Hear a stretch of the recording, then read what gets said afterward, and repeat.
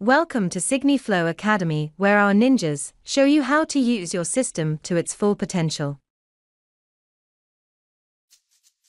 Your SigniFlow dashboard is the first screen you will land on after logging into SigniFlow.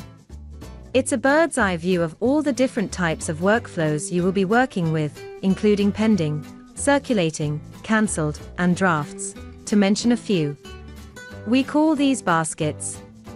In this video, we will take you through the various elements in your drafts basket. Your drafts basket acts as a backup in the event of unforeseen problems, such as internet downtime or sudden PC shutdown. Any document workflow you were busy setting up when the instance occurred will be saved in the drafts basket, and you will be able to log in and carry on where you left off. Please note, documents that go into your drafts basket will retain the workflow info you set up, i.e. document info and signers, but they will not include any fields that you may have placed during the doc prepper stage. Now, let's go through all the options you have within the drafts basket, which you open by clicking on the drafts dashboard block.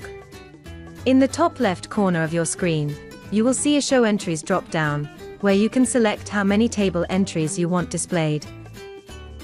In the top right corner is a search bar, where you can enter specific criteria to search for a specific document. The criteria you can use include document ID, created date, document name, status/progress, and priority. You can use the previous and next options below the table to navigate through your drafts. To resume a workflow, click on the Edit Flow button. You will be redirected to your document's workflow information page, where you can resume your document's workflow process.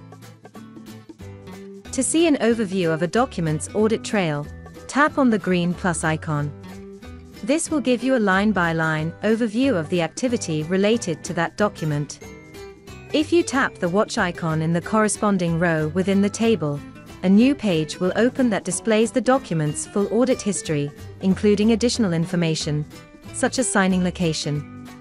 You can download the document's audit trail as a PDF document by clicking on the Download Audit button. You can also download the document's combined audit trail by tapping on the Download Combined Audit button. This will download the audit trail, as well as the document itself. To cancel a workflow that is in your drafts basket, click on the Cancel button in the relevant row. Please note, you can cancel multiple documents by checking the checkbox in the corresponding row within the table, then tapping on the Cancel Checked Documents button below the table, or you can cancel all your drafts documents by tapping the Cancel All button. To download your drafts basket's table details, you can copy your drafts table details to clipboard by clicking on the Copy button in the left-hand corner below the table. Alternatively, you can download the table as an Excel document by tapping on the Excel button below the table, or as a PDF by clicking on the PDF button below the table.